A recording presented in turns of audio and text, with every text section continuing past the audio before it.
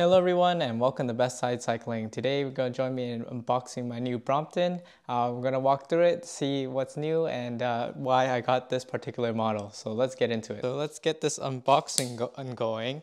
I think this is the first time that I've ever actually unboxed a bike at home. And the Brompton here especially, it's super duper small convenient package. So that's really nice. So yeah, so we'll see if any of you guys guessed which model I got. So opening up here from the top, we have our main, I presume, parts box with instructions on it, unfolding happiness. And then in here, let's just see really quick, there's of course, a lot of the essential accessories. You have the saddle with the pentaclip underneath.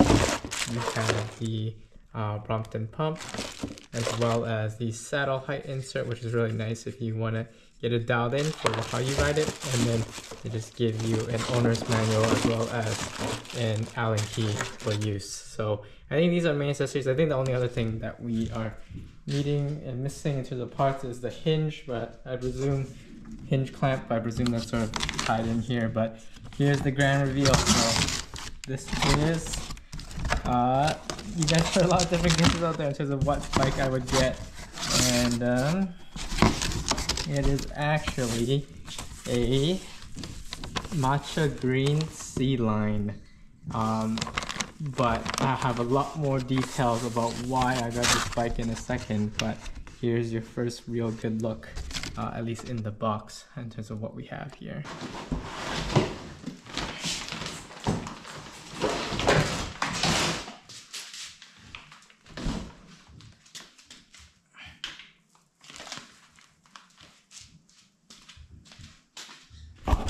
There it is. So now we're going to do the unpacking and setting up process, which admittedly is super simple. You honestly just have to take off the plastic and then put on the saddle. So while I'm slowly doing this, if you've been enjoying this video so far, please don't forget to also roll over that like button and subscribe. I am going to be doing a few more upgrades to this bike, as well as riding it to Vancouver later this summer, which I'm really excited to do with my dad. And yeah, setting up the saddle here is pretty simple, but I take a second look at the manual because I think I didn't have my O-rings low enough, but it's really actually just all I'm doing here, and just make sure to tilt it a bit lower so that it's level when it's fully set up, and then you're basically good to go. Then I took it outside for a quick test ride and it just worked really well. Shifting and braking were completely fine. So let's go back inside where I want to talk a little bit more about the bike, as well as why I got this particular model. Deeper look at everything. This is the C line, so that means it has the 6 speeds with the derailleur with having 2 speeds, and also the internal hub there with another 30. So it's pretty good. It's really similar to the one I had before. Really, the whole setup is super similar except for the low handlebars, which I do think make the riding experience a lot better for me personally. The only other real difference I've noticed is just the bell. So here it's a much bigger bell. The old bell here you'll see is a smaller one, and then the pitch is pretty different. So I guess that's just personal preference. Now to answer that burning awkward question, why would I get another C line when I already have this bike, the M6R mid handlebar, and then also with the rack? So those are the main differences. Really, it comes down to sort of a few things. Number one, I sort of want to get my dad more and more into riding, and he said he is interested in the Brompton, so I think this would be a perfect fit for him.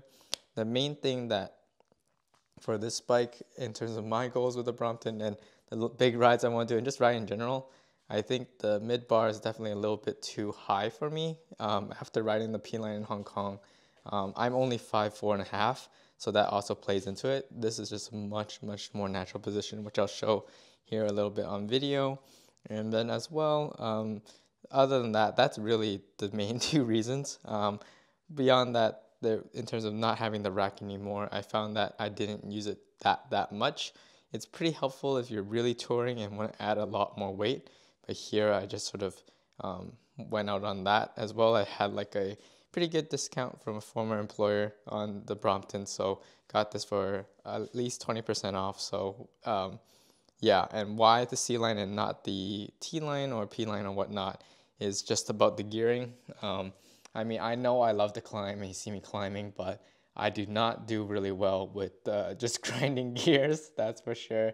I've learned my lesson from Hong Kong, so if I'm gonna do the Seattle to Vancouver or other long rides here in Seattle or do some funny stuff, trying to climb up hills, I'm gonna need all 6 speeds. So that's also why, and also I would just frankly be honest that Seattle's transit is not that great. So compared to maybe in a city like New York or something where you're going onto the train all the time, or I'm going onto MTR in Hong Kong all the time, and you gotta lift this bike. Honestly, the amount of times you probably have to lift up this bike and move it around is way, way less here in Seattle. So I'm actually using this like a lot like a normal bike.